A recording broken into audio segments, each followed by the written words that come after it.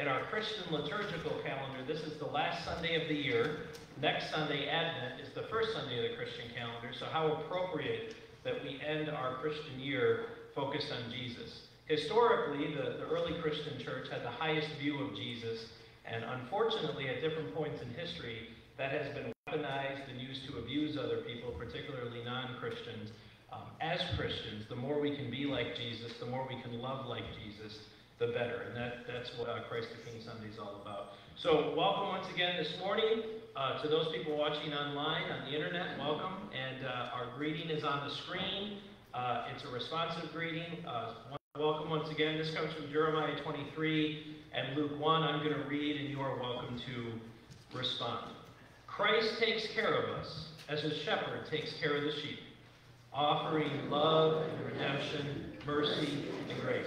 If you're visiting with us this morning and you've never filled out a visitor card, they're in our little wood boxes and it says welcome visitor. Feel free to grab one, fill it out, drop it in our collection plate, just so that you will know that we love you and we can reach out to you and thank you for coming. Our unison gathering prayer this morning on this Christ the King Sunday comes from Jeremiah 23 and Paul's letter to the Colossians chapter 1. And this is a prayer for us to say together. We are brothers and sisters in Christ. If you're visiting with us, won't you pray with us? Won't you pray for peace and mercy and grace and a better world? Let's pray together. Holy and shepherding God, you gather us here to dwell in your love and grace. You comfort and guide us. You heal and redeem us. As we sing your songs of praise, send your light into our lives. As we commit ourselves to the ways of Christ, our guide, our ruler, our Savior. Bless us with your presence. In the name of Christ we pray. Amen. On this very chilly but grace-filled morning, as we're able, let's stand as we're able and greet each other with the peace of Christ and the love of Christ. Let us greet one another.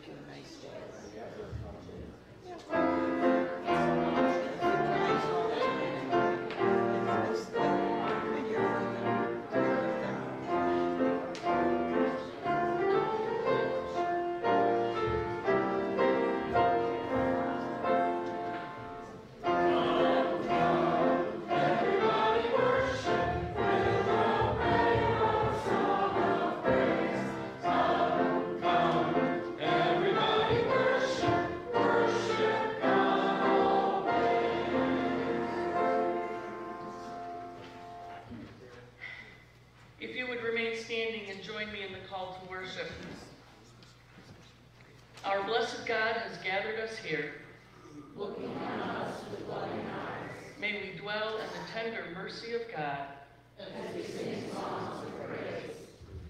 And now, please be seated, and the choir will sing, "Come, ye thankful people, come." And is that led by Jack Doyle or Mr. Fagan from Oliver? I'm very confused. I don't know. So Also, welcome back to Ron Creighton, who is the true Mr. Sowersby. So good to have you back this morning, sir. So.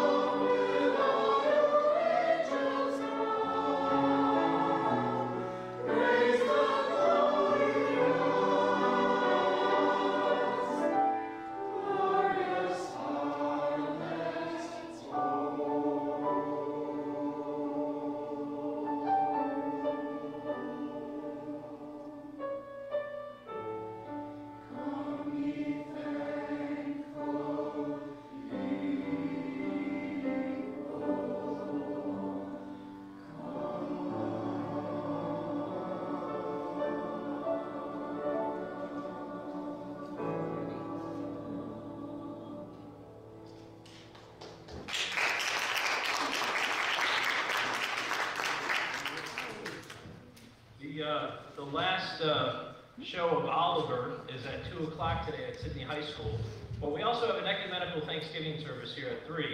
So if you're going to Oliver, great. But if you're not, many of our Tri-Town area clergy, Lutheran, Presbyterian, Baptist, across the board, we're going to have an ecumenical service here at 3 for Thanksgiving. So if you're going to see Mr. Fagan, wherever Jack went, great. But if not, we do have that service here at 3. So with that said, if the kids want to come forward, and I guess we don't have Sunday school today, but what we do have back in our nursery is we have some coloring bags. So, boy, doesn't it look good. how are you? Good. Feel free to come up and sit down. So what's new with you? Nothing? How are you guys? Good. Good. So do you like my Yankees hat? Yeah, this is is this a Yankees hat? No. No, what is it? A crown. Now, who wears a crown? A king. A king? Do we have a king in this country? We have Burger King, but other than that, right? So a king or a queen, we just had Queen Elizabeth, remember she passed away. We're all sad about that, right? And now in England they have King Charles. We don't have any kings in this country, but a king is somebody who has a lot of authority and sometimes a lot of power. And this morning is Christ the King Sunday or Reign of Christ Sunday. Sometimes in history, kings or queens have been not very nice, but King Jesus, the one that we celebrate, is full of love, full of grace, full of mercy, and there's nothing you can do to make him love you any less. Does that sound good? Yeah.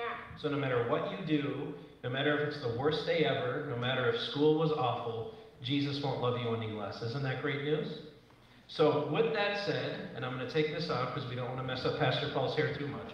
Up on the altar here, if you guys are willing to walk up with me real quick, I think we have 35 shoe boxes for our Operation Christmas Child, and these shoe boxes are going to go all over the world. They're going to go to Africa, they're going to go to Asia. Doing that. Your school's doing that. They're going to go to South America. They're going to go to Central America. I think somebody told me last Sunday they had 2 boxes last year that went to Ecuador. And these are full of toys and soap and things like that. We have 36 boxes. Yeah, feel free to take it up. So what I want to do is I want to bless these.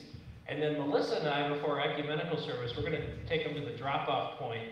And these are going to go all over the world. And on Christmas, kids like you are going to open them. They're going to get toys and other things, and maybe they've never gotten a toy ever before. Can you imagine never having a toy? No. Never having a book? Well, we're very blessed in this country. And then when they open that box, they're going to hear that Jesus loves them. So let's go up. We're going to say a prayer. I just realized my cord doesn't stretch. So let's pray over these boxes. All right. Ready? Lord God, we thank you for these boxes. We pray that would be very excited on Christmas, that they would feel your love, that they would feel the love of your Son Jesus, and that this would be a transformative moment in their life so that the world might be transformed and we might be transformed. Bless these boxes and the kids that receive them and those people that ship them. In Jesus' name, amen. Well, thank you. We don't have Sunday school today, unfortunately, but we do have some coloring bags in the back if anybody wants to grab any of those. And don't worry, I'll put the crown on again, I promise. So just some announcements. Like I said, if you're visiting with us, feel free to fill out one of our visitor cards in the pews. This Sunday is Stewardship Sunday in addition to Christ the King Sunday. I'm going to integrate that into my sermon. I usually call that portion of my sermon on the amount because we have pledge cards that are in our bulletin. So if you have a desire to give or pledge to our church and make it an official amount, Melissa and I turned ours in a week or 2 ago. There's a wood box right in the middle there. It's called the Joash box. The first 2 years, I thought Terry DeRose called it the Jordash box. Jordash are pants, and Joash is a character in the Old Testament. So feel free to put those in. We're going to pray over what's in there in our offering during the offering time. But feel free to fill one of those out and get it in. It just helps us to figure out what our budget's going to be in the coming year. So as far as that goes, like I said, we have our ecumenical Thanksgiving service today at 3. We're going to have people from St. Luke's, from East Guilford Presbyterian. The preacher today is Reverend Dr. Ken Samoro. He's a Lutheran pastor, I think, by ordination. So that'll be at 3. I hope you can join us. It'll be live streamed as well. If you're not going to that, you want to go see Mr. Fagan at 2 for Oliver at the high school. And wanted to let you know as well that this Thursday our church office will be closed for Thanksgiving. Melissa and I will be headed to my parents late Wednesday afternoon. So pray for my mom because she has to deal with me for, 3 whole days? And they live in the middle of nowhere, so she might need some psychotherapy at the end of that. Tomorrow we're doing our Thanksgiving boxes. I know that Carol Hubbard and the Robinsons aren't here today, but from 11 to 1 tomorrow we'll be giving those out. And what a blessing that is. I think there's 80 or more people signed up in our community to get a Thanksgiving dinner, so we're very excited about that. This Wednesday, choir rehearsal goes back to normal after at 7 o'clock, so if you want to be in our choir, I hope you can join us this Wednesday. It's a fun time. Like I said, if you can get your shoe boxes in by today, there's a pickup time tomorrow from 7 a.m. to 9 a.m., so it's really cutting it close, but we will deliver the ones we have today. Coffee hour after church down in the fellowship hall, thanks to Barb and the Rosses, so much. It's very nice of you to do. Next Sunday is a special giving Sunday in the life of the church. On Advent, it's United Methodist Student Sunday. That goes to help with student scholarships, and we'll have envelopes in our bulletins for that. Tomorrow night we have our confirmation class from 6:15 to 8 p.m. down in the fellowship hall. We have 7 kids from different churches. So that's very exciting. If you know anybody that wants to join, let us know. Our Advent reader list, because Advent starts next Sunday, is pretty full. We just need someone to light the wreath at 11 o'clock on Christmas Eve. I know that's a hot slot, but if anybody wants to do that, just let me know. Our book study will continue for 2 more Tuesdays, and then we're going to take a break from study during Advent, and we'll pick back up in January.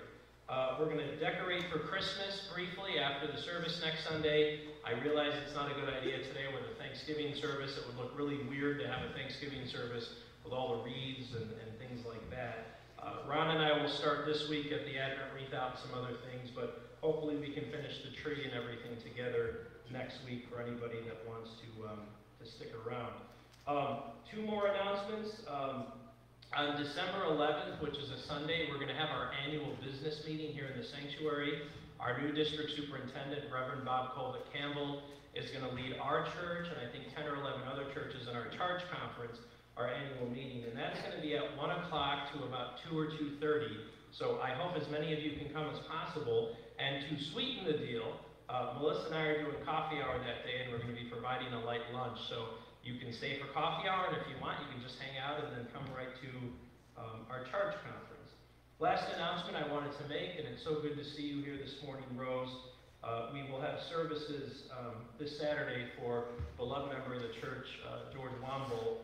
We're going to have a calling hour this Saturday, the 26th, from 3 to 4. We're going to have a service at 4 p.m., and then there's going to be a dish to pass after that. Rose, know that your pastor, your church, and everyone here loves you so much, and know that we're here for you. So, any other announcements this morning? I only had 49, right? So, all right, well, let's stand and sing on this Christ the King this Sunday, and sing Crown Him with Many Crowns. So, number 327. Thank you.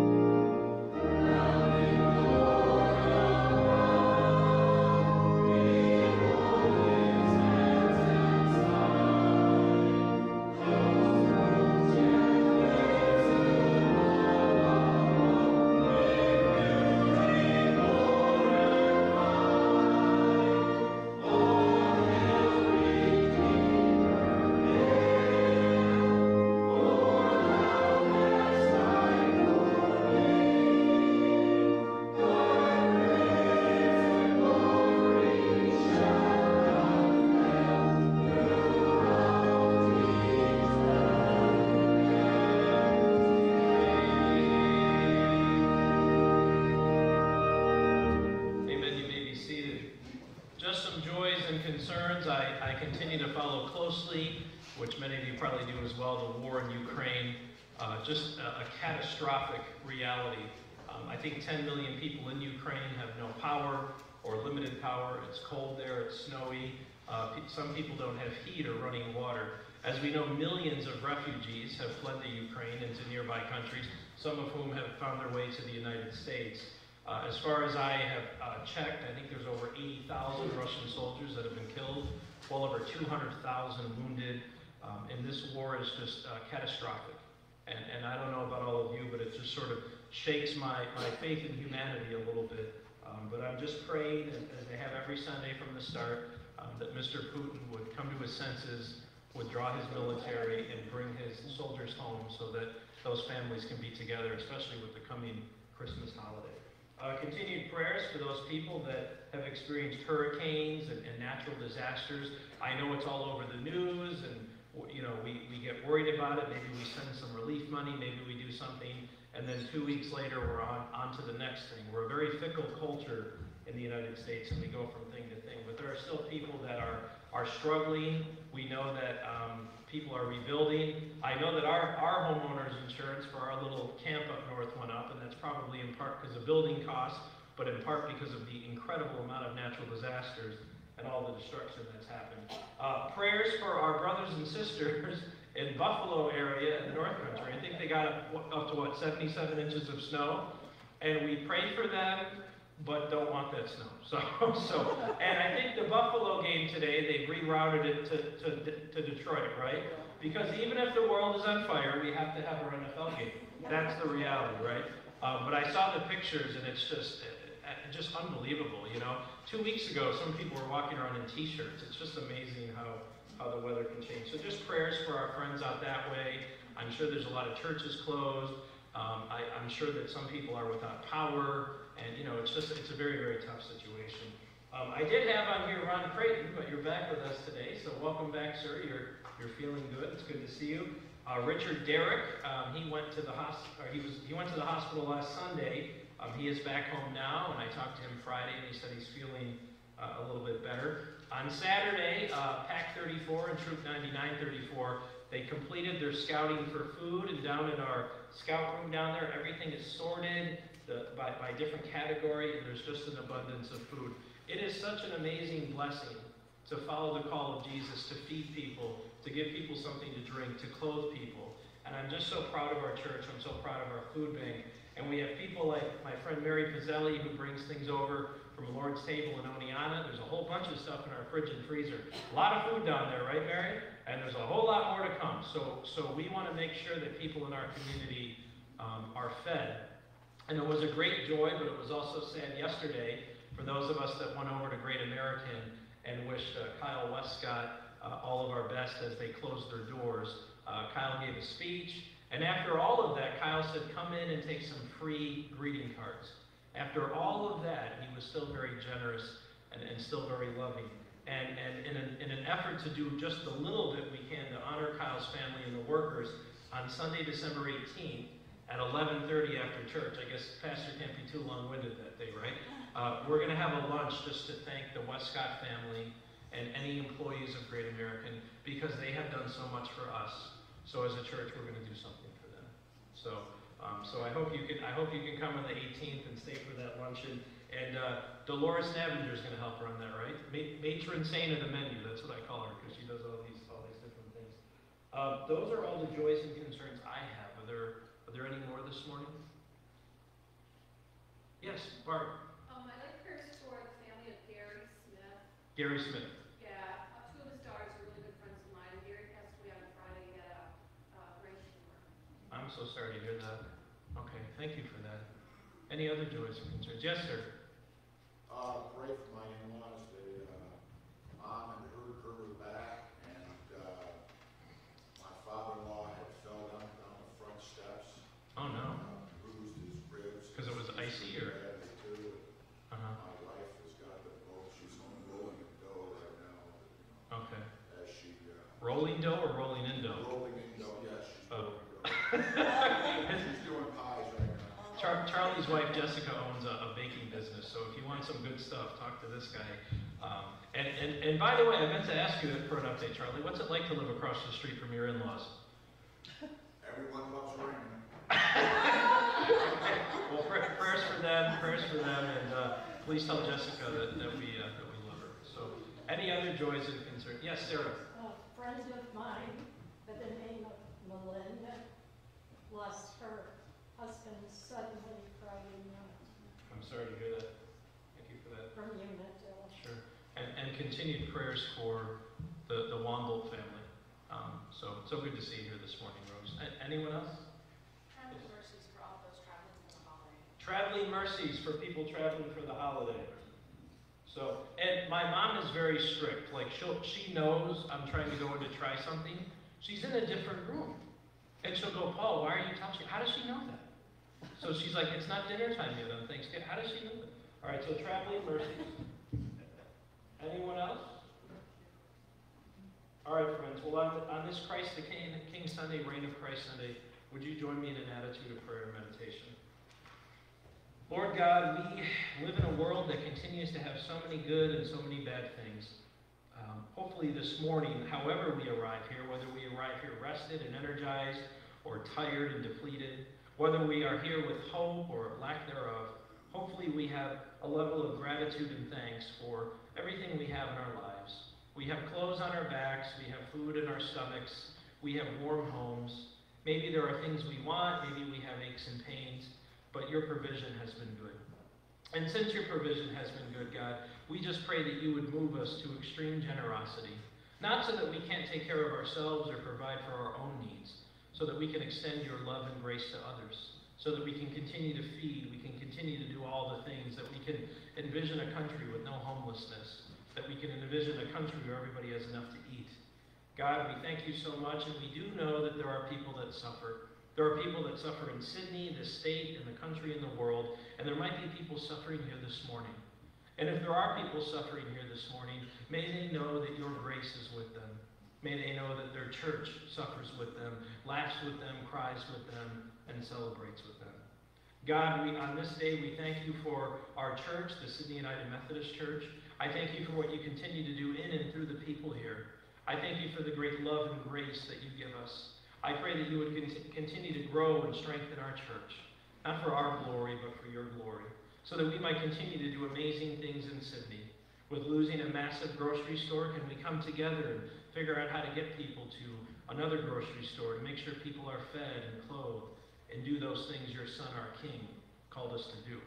We also pray for our neighboring churches, our sister churches, Sacred Heart, and many of the other churches that will be represented by their clergy persons today at our ecumenical service. We thank you for all of the churches around here. Some days we scratch our head and don't know what the difference between a Lutheran, a Methodist, a Presbyterian is. But what we know is they all love you and they all love your Son, Jesus. On this day, God, we pray for our men and women in the armed forces. We pray for all 6 branches of the armed services. We don't celebrate violence. We don't celebrate war. But we do know that we live in a world right now with a lot of danger. We live in a world right now that has some autocratic rulers who, because they have so much power, like a king does, they can order wars, they can order missile strikes, they can do terrible things. We pray for our men and women in uniform, some of whom won't be home for Christmas or Thanksgiving because they're deployed overseas. We pray for all the soldiers in our NATO allied countries. We also pray for the people of Ukraine and the people of Russia, and we pray that you would keep them safe. We pray for our police officers, our EMTs, our first responders, our firefighters, our teachers, our medical workers. Most of these people, Lord, are good people. They get up every day wanting to do well, wanting to honor you, wanting to make the world better. Keep them safe. On this day, God, we pray for the persecuted Christian church. Unfortunately, Lord, not every country in the world has religious freedom like we do in this country. There are countries where things are very harsh and the religious options are limited to one. And we just pray that your grace and mercy would flow so that people that are followers of your Son might be able to live that out and live that love and that grace and mercy so the world might continue to be transformed. On this day, we also pray for all oppressed persons and hurt persons, people that are continually called about their car's extended warranty, people that are swindled, people that are cheated, people that are taken advantage of, victims of human suffering, victims of domestic abuse. God, you have called us to peace, mercy, and grace. May it be so. We thank you again for the great provision you've given us in our lives, and we continue to pray and reach out to those who suffer until you return in glory. And let us now unite our hearts, our minds, and our voices and pray that great prayer that your Son, our King, our Lord, gave us nearly 2,000 years ago when the disciples asked him, Jesus, how should we pray? And he responded with what we now call the Lord's Prayer. As you're able and willing, will you say this with me? Our Father, who art in heaven, hallowed be thy name. Thy kingdom come, thy will be done, on earth as it is in heaven. Give us this day our daily bread, and forgive us our trespasses, as we forgive those who trespass against us. And lead us not into temptation, but deliver us from evil. For thine is the kingdom, and power, and glory forever. Amen. Terry, thank you for reading scripture this morning. Our Old Testament reading this morning is from the book of Jeremiah, chapter 23, verses 1 through 6. Woe to the shepherds who destroy and scatter the sheep of my pasture, says the Lord. Therefore, thus says the Lord, the God of Israel, concerning the shepherds who shepherd my people. It is you who have scattered my flock and have driven me away, and you have not attended to them.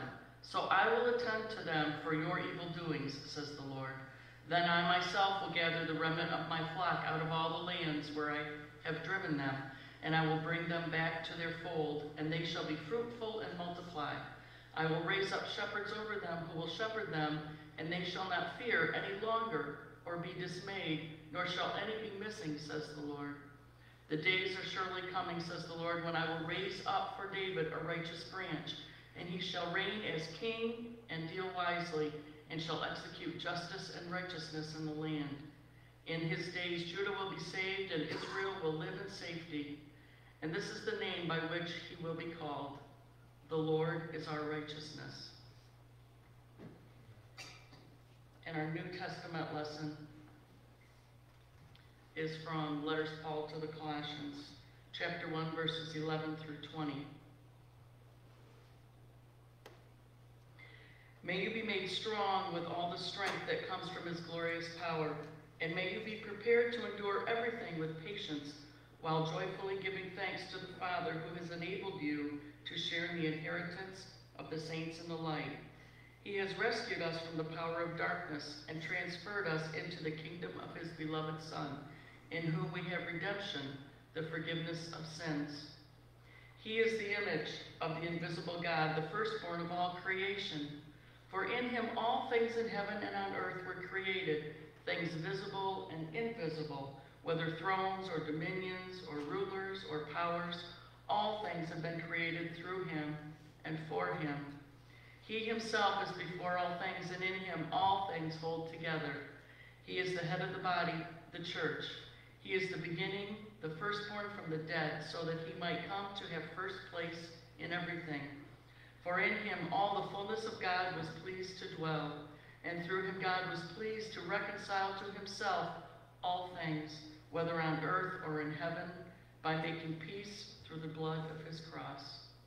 This is the word of God for you, the people of God. Thanks be to God. And now, if you're able, stand and join in singing our hymn of preparation, Come Ye Thankful People Come, found on page 694. Thank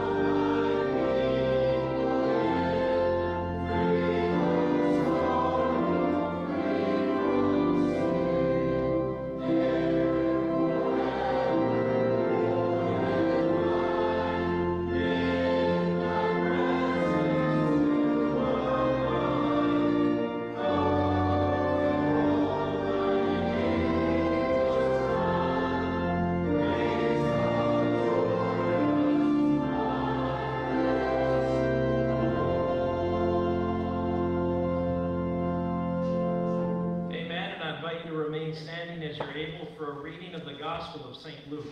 Many churches, including ours, stand for the Gospel because we're reading the words of or attributed to our King, our Lord, Jesus Christ. There were two optional readings this morning for the lectionary. One was Luke 23, 33 to 43, a crucifixion narrative. The other is Luke 1, 68 to 79. I'll be talking a little bit about that. This is a prophecy from John the Baptist's father, Zechariah, not the prophet Zechariah. It's very confusing. But let me read Luke 1, 68 to 79, and this is page 54 in the New Testament of our Red Pew Bible. Feel free to follow along or look on the screen. And this is what the word says this morning. Blessed be the Lord God of Israel, for he has looked favorably on his people and redeemed them. He has raised up a mighty Savior for us in the house of his servant David, as he spoke through the mouth of his holy prophets from old, that we would be saved from our enemies and from the hand of all who hate us. Thus he has shown the mercy promised to our ancestors, and has remembered his holy covenant, the oath that he swore to our ancestor Abraham, to grant us that we, being rescued from the hands of our enemies, might serve him without fear, in holiness and righteousness before him all our days. And you, child, will be called the prophet of the Most High, and you will go before the Lord to prepare his ways, to give knowledge of salvation to his people by the forgiveness of their sins. By the tender mercy of our God, the dawn from on high will break upon us, to give light to those who sit in darkness and in the shadow of death, to guide our feet into the way of peace. Once again, the word of God for you, the people of God. Thanks be to God. You may be seated. I'm going to talk a little bit about the gospel lesson and a couple of the other scriptures throughout, but mostly what I wanted to talk about today was kings and queens. How many here had a great admiration for the late Queen Elizabeth II? It's fascinating to me because we fought a revolution to no longer be under the rule of a monarch, a king or queen, but yet our country has an absolute fascination with the British royal family. It's kind of a unique thing, isn't it? Whenever something happens with Meghan Markle or anybody else in the royal family, it's all over the newspapers, it's at the grocery stores, we're looking at it, we have to know what's going on with Prince Harry, right? And it's fascinating to me because our U.S. Constitution explicitly says that it's not okay to grant titles of nobility. I know we have Sir Paul McCartney and all that kind of stuff. We can't grant those kind of titles constitutionally in our country. It's not something that our federal law allows, and because of that, we have elected government. We have democracy. It's messy sometimes. We know. We saw the recent midterm elections, and on Christ the King Sunday, every politician wants to pretend they're Jesus, and we're always sad when we find out they're not, right? But the late Queen of England is somebody that I've always had a great admiration for. Even though the Queen of England was the head of the Church of England, she still bowed before her king, which was Jesus Christ. And every year she would do her Christmas videos that she'd send out to England and the whole Commonwealth. She'd say, Merry Christmas, you know. And I used to love watching those videos, and she would talk about the significance and the importance of who Jesus was and who Jesus was in her life. There's a show actually on Netflix, if you haven't seen it before. It's called The Crown. Anybody seen that show? I know Melissa and I have seen it, and it's about the life of the Queen of England. We don't have monarchs in this country. We are ruled by elected officials. And when George Washington, our first president, was coming into office, there was a debate over what to call him, His Excellency, and we settled on president. We very much did not want to have a king or a queen to rule over us. We want an elected government. And we have this strand in our culture where we're kind of cowboys. We don't like taxes. We don't like the government telling us what to do.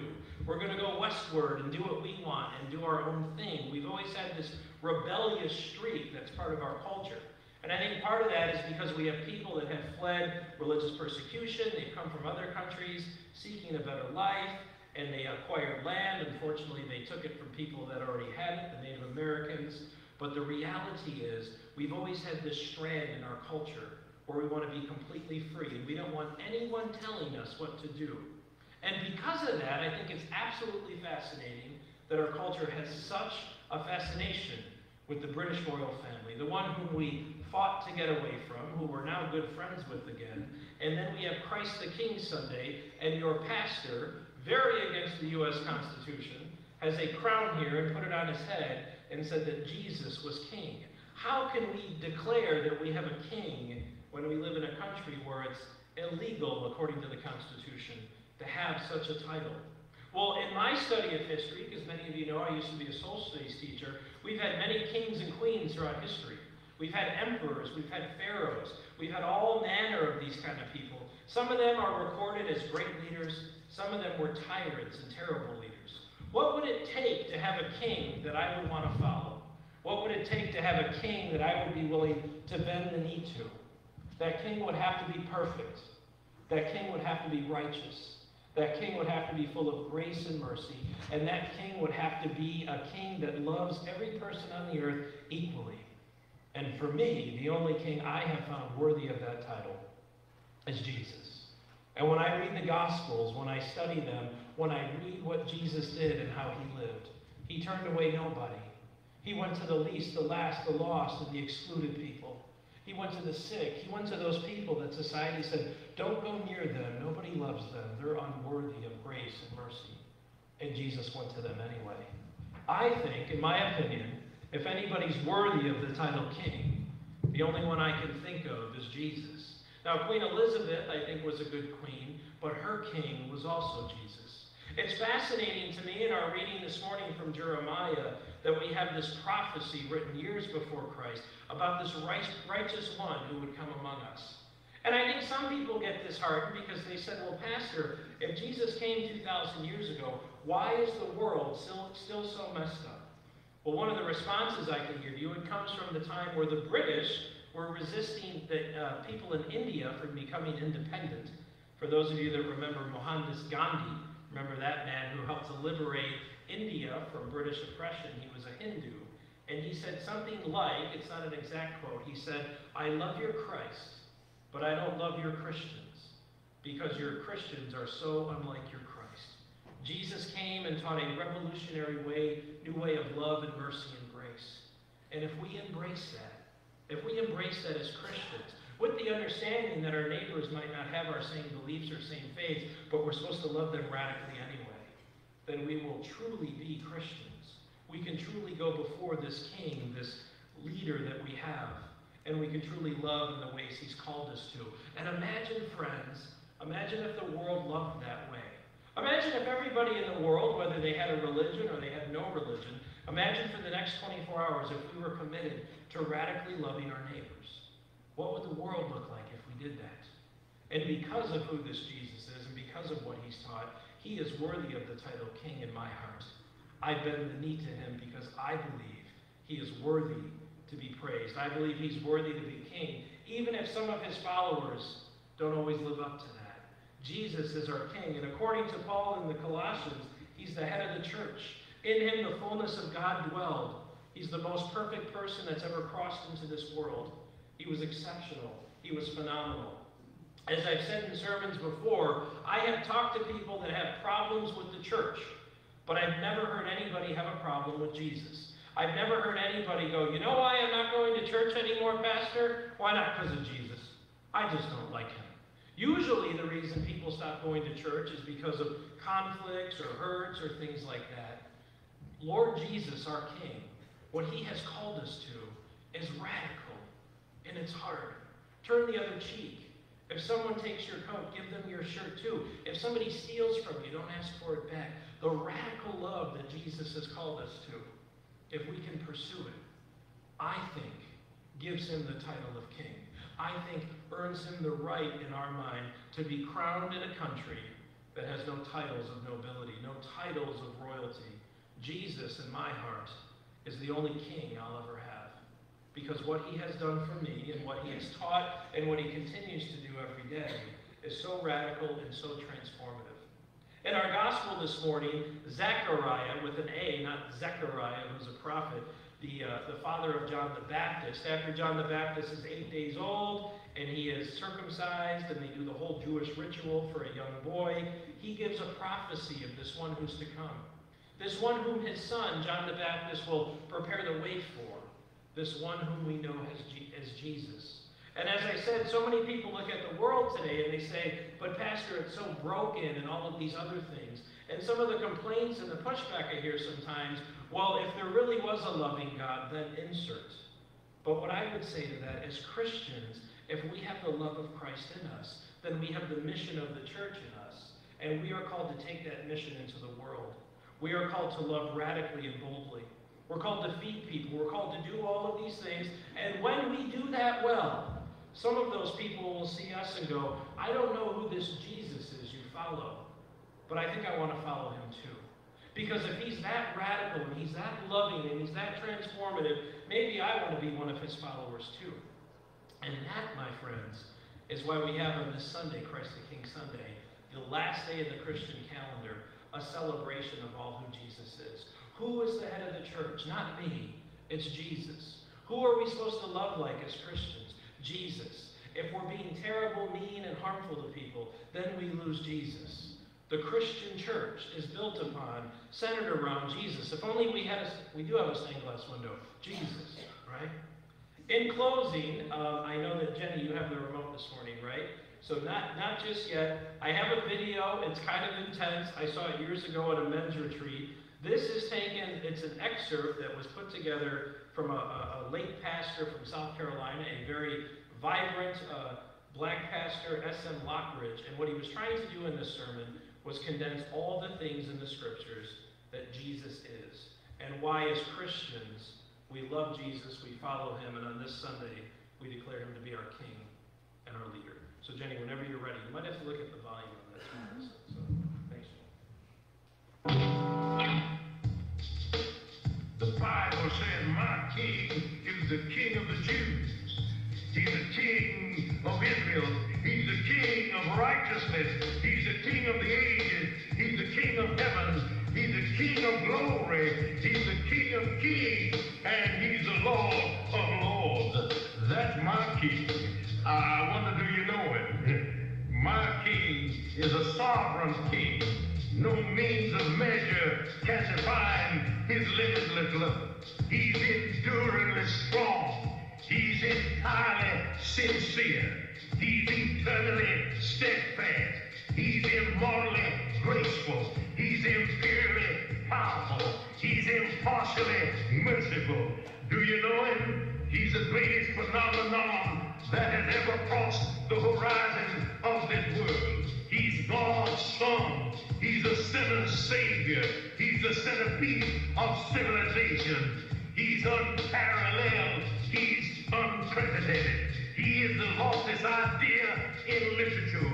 He's the highest personality in philosophy. He's the fundamental doctrine of true theology. He's the only one qualified to be an all-sufficient Savior.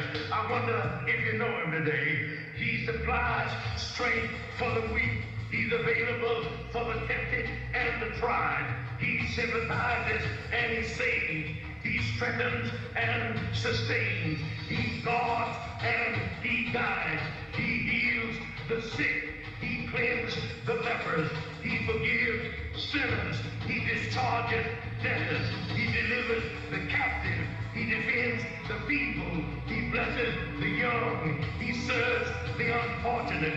He regards the aged. He rewards the diligent, and he beautifies the meek. I wonder if you know him. He's the key to knowledge. He's the wellspring of wisdom. He's the doorway of deliverance. He's the pathway of peace.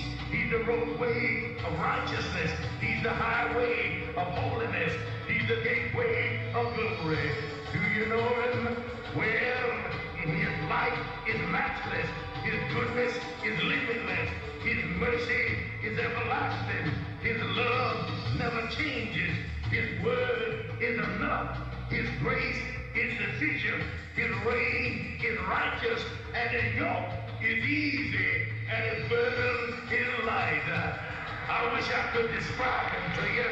Yes, he's indescribable. He's incomprehensible. He's invincible.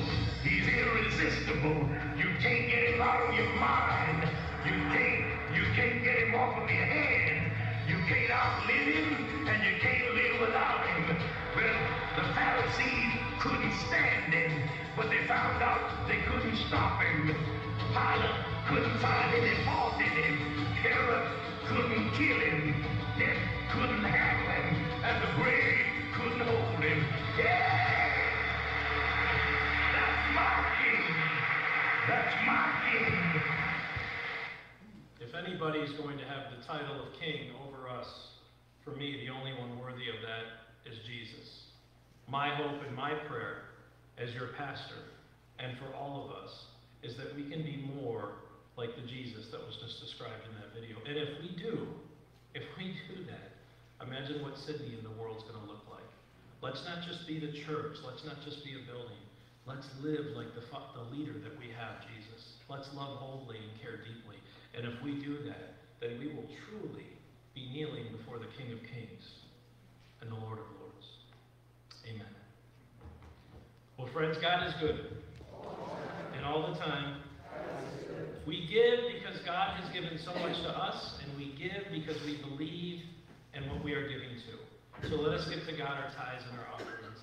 And I'll go get the DoorDash or whatever that thing's called.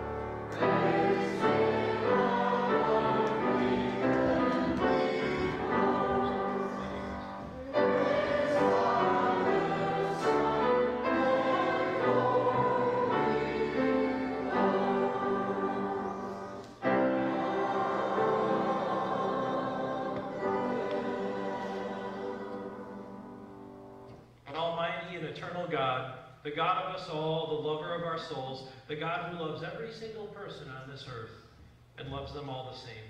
We thank you this morning on this Christ the King Sunday. We thank you for your Son and his love and his grace. And God, I pray in this moment that that perfect love that you put in your Son Jesus, that it might transform our hearts and our minds and us even more. That when we get ready to depart from this place, that the perfect love and hope that has been instilled in us will extend out into the world.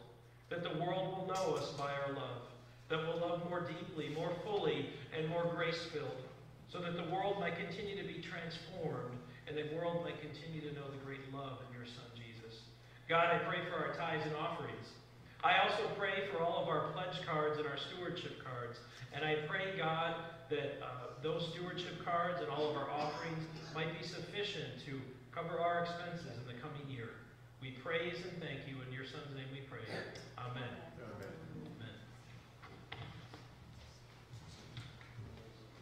I also just realized, too, that I got so caught up in my sermon that I didn't really preach much about giving, did I? So what I would say is, every time I see the commercial for St. Jude's, my heart melts. Anybody feel that way? And not just because you get the free blanket. But what I know is this, friends. We give to what we believe in. I believe in this church. I believe in our mission. I'm excited that tomorrow we're going to feed dozens of people Thanksgiving dinners. And because of that, it's worth giving to. So if you haven't filled out a pledge card yet, I'd encourage you to do so. You can get it to Terry or Barb Doyle. So let us give generously as God has given to us. With that said, our closing hymn this morning is 102 in our United Methodist hymnal. Now thank we all our God. Let us sing to the God we love as we are able.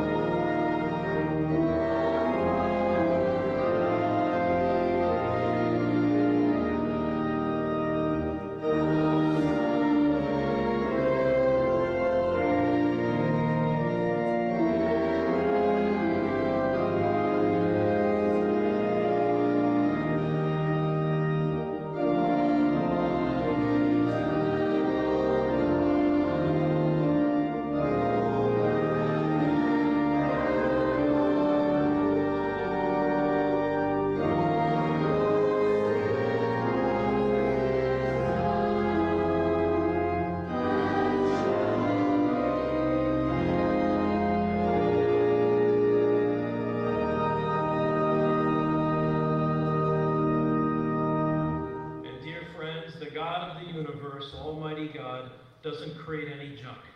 And when God made you, he didn't make any junk. Jesus loves you more than you can imagine. There's nothing you can do right now to make God love you more. Take that love and take it into a world that desperately needs it now more than ever. Friends, be blessed in the name of the Father, the Son, and the Holy Spirit. Hope you can join us for coffee hour downstairs.